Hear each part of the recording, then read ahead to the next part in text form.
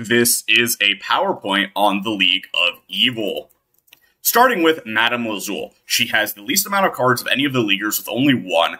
Her initial teasing was in a cinematic, so a lot of people might not know where she came from compared to the others, unlike having cards as all the others. And she's probably one of the worst. She was pretty okay in Wild for a little while. You'd run it in Thief, Reno Priest. Not amazing. It was definitely like a 30th card in those decks, and she wasn't really that great in her time in Standard. She is in the core set, so she sometimes sees play there, but nothing crazy. Not much to say about her because, of course, she is only one card. Then you have Togwaggle, which is the second least, with 2 cards. Both of these cards were very strong, though. You would have, of course, Lackey Rogue, different kinds of rogues like that. That are very, very powerful using Togwaggle, of course, to get the different rewards. One of the best options was Wondrous Wand into Leroy, and then you would have a 0-mana Leroy, bounce it with Waggle Pick, which also came out this expansion, and it was a very, very strong combo. It actually is partly the reason why Leroy was rotated to the Hall of Fame. King Togwaggle, of course, saw a lot of different play in different Druid decks and in Questline Demon Hunter. Very, very powerful. And, of course, the treasures are the ones from Mare and the Fox and Kobolds and Catacombs. Then you have Rafam. Rafam has 3 cards, so he's tied for the second most, and he is the creator of the league, actually. He gathered them all together, and I want to give a correction to the last video where I was talking about the League of Explorers. Of course, I was going to talk about Rafam in that video as well, but Rafam actually was, or Archville and Rafam was actually better than I knew about. I completely missed the fact that he was on Viper's team when he got second place at the 2019 Worlds. I completely forgot about that. So, of course, you know, Rafam is a good card. Archville and Rafam, good card.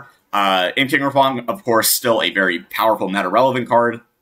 And Archthief Rafam still sucked.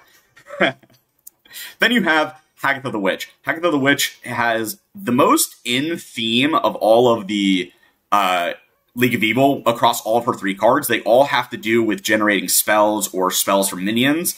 Of course, the hero power of the hero card is whenever you play a minion, get a spell, so it fits in theme with the other 2 very well. None of the other ones have reoccurring themes like that. It's kind of weird. But yeah, Hagatha, pretty decent card overall. Hagatha the Witch saw a lot of play while she was in Standard. Hagatha the Fable is seeing play now. And then Swap Queen Hagatha, I mean, it's 7 mana. It's never going to have seen play. I don't really have much to say about it because it's not like anything truly crazy came out of these cards. Especially since, you know, Hagatha the Fable is new. Then you have Dr. Boom. He has the most amount of cards with 4. He's super iconic. He's easily the best of all the League of E.V.I.L. because Dr. Boom was a very, very meta-defining card in the early days of Hearthstone. Everyone knows that. Dr. Boom Mad Genius was also incredibly powerful its entire time in Standard. It eventually got nerfed to 9 mana, and it was still pretty good. And then Blastmaster Boom was also very good in Standard. Inventor Boom, as far as I know, is okay in Standard. It's nothing crazy, but if we get more mech support, it'll probably be much better. It just came out as well. That being said, if you enjoy, make sure to like, comment, subscribe. Tell me what you think down below. Do you like these more historic videos where I'm going into the depths of, you know, how these cards were played in the past? The storyline about the League of E.V.I.L. versus the League of Explorers is so awesome to me. I hope that we get more like it. They tried to redo a full year storyline with the Mercenaries, but that flopped. Not really because the storyline was terrible. It was fine, but mainly because of the terrible balance of those expansions. But yeah, I'll see you guys next time. Peace. Rising again! Darker than they've ever been.